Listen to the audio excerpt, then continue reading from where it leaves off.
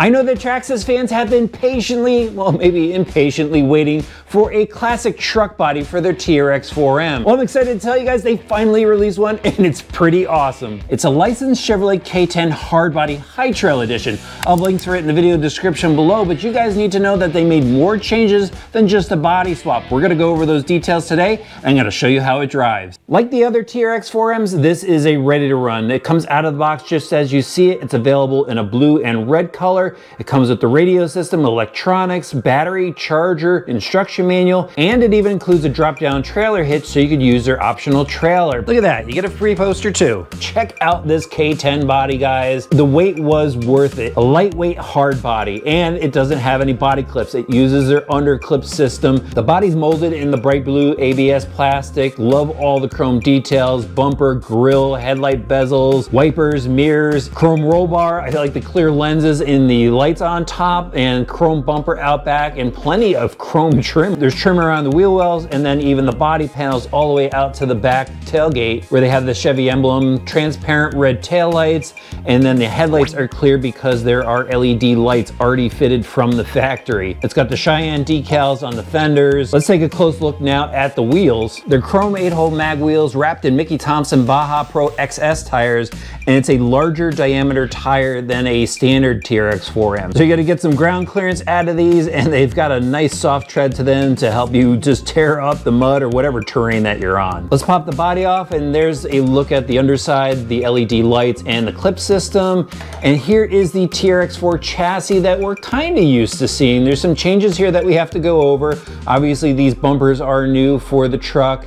And then moving on to the chassis, this is actually different. This is an extended frame rail setup for the new dimensions of this truck, but it still has the same skid and battery tray. And the change for the High Trail edition actually comes in the shock towers. As you can see, these towers are much lower than the original tower, and that's what helps give it its lift, along with the longer chassis and then longer suspension links in the rear and then a longer center drive shaft. But the rest of the chassis is pretty much the same. 4-link setup in the front, the oil-filled GTS shocks. And then for the drivetrain, we've got the center mounted transmission setup, plastic gears on the inside, and they're still using the bushings, and then slider drive shafts down to the front and rear axles. The front and rear axles do have chrome diff covers on them now. We've got the metal universals on the outside, bushings, the stout knuckles, and then the center mounted steering link, which gives you up to 45 degrees of steering. And then for the electronics, it has their heavy duty micro steering servo with the metal output gear, the Titan 180 87 turn motor,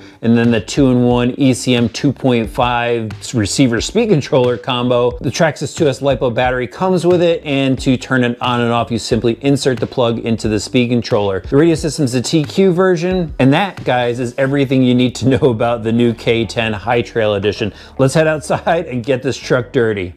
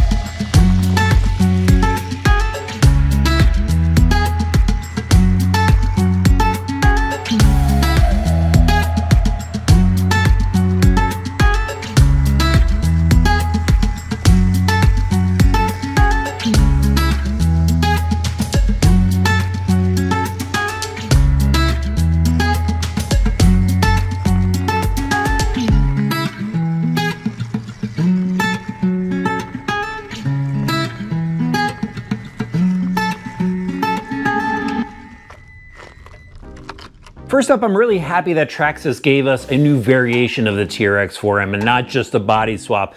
The High Trail Edition is really popular in 1/10 scale form, and I think it's going to be popular here as well. The truck still handles very good, even though it's a bit higher. It should have a higher CG and maybe want to tip a bit more because it has the longer wheelbase. I think it evens things out a little bit. Still makes it handle well, and it's a lot of fun to drive. I think people are going to like the tires on this. They grip well. They give it a little bit of extra ground clearance, and I think guys that are building other rigs elsewhere are going to like these tires. The truck has a lot of steering angles, so even with that longer wheelbase, you don't notice it diminish that much. It still steers similar to the standard TRX-4m, but overall it's a really cool package. I like that it has the LED lights in the headlights now. They did a nice job with this hard body. Very cool that they gave us the light bar in this kit. I still need to get it for my 10 scale, but overall it's just such a fun rig. I drove it for the action shots that you guys saw, and then I actually took it with me when I was traveling and took it out for some fun while I was on the road. So that gives you an idea like how much fun this thing is. Like, you can just throw it in your backpack, go anywhere, and have a blast crawling. I can't imagine this being the last Traxxas TRX-4m High Trail Edition based on all the other things that they're doing with their other TRX-4s. So if they were to come out with another M High Trail Edition, what body would you like to see on it next? Let me know in the comments section below.